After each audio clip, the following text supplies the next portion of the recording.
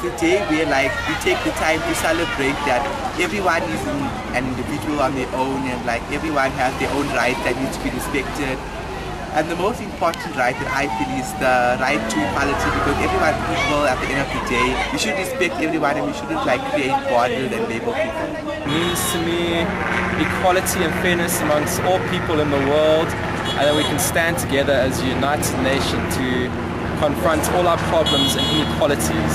The most important right for me is the right to education, because it empowers us. Human rights have got a long history. They were previously really rights under common law. Our constitution entrenched a number of those rights in the Bill of Rights, which raised a greater level of awareness.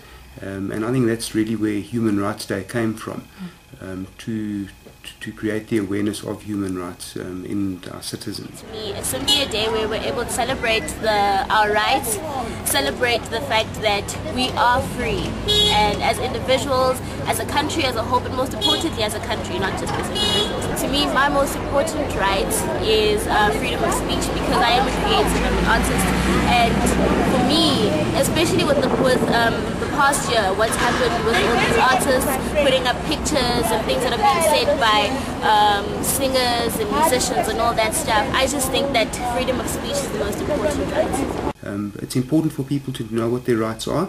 So the reason for that, in many cases, it's important for them to know when their rights are being infringed, and so that they know when they have a remedy available to them and what they can do about that. One failing could be that many people concentrate on their rights and want their rights to be enforced without acknowledging the responsibility that goes along with that.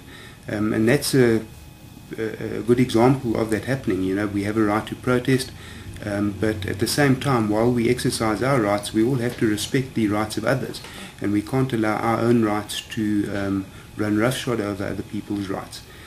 So there's always an element of control and self-control about exercising your rights. You can't claim your rights as absolute.